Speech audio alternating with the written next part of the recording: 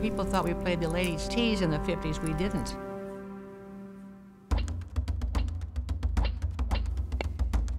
I can't remember 5 times ever hitting a ball out of bounds. They were just incredible athletes. Patty hit the ball with great height. For many years, you've been known as one of America's greatest putters.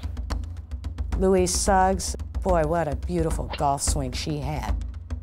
Babe was the best. She'd walk in the locker room and say, well, the babe's here, who's going to be second? And she transformed the expectations of what a woman can do. Preparing to putt has a comeback story as dramatic as that of Ben Hogan. Babe said to me, listen, kid, why don't you turn pro? So Babe hit me on the head and said, kid, I pronounce you a pro. Even if there were tournaments, there wasn't any proper prize money to play for. The men's purses so far outweighed the women's that enough was enough.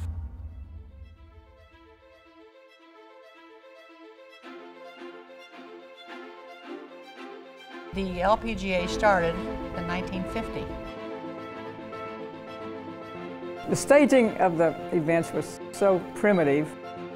The girls did all of the field duties. We painted our hazard stakes, we did our own pairings, we did everything ourselves.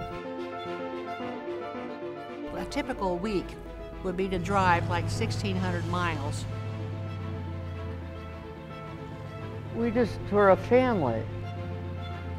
People didn't take women as athletic women. They were either feminine or masculine.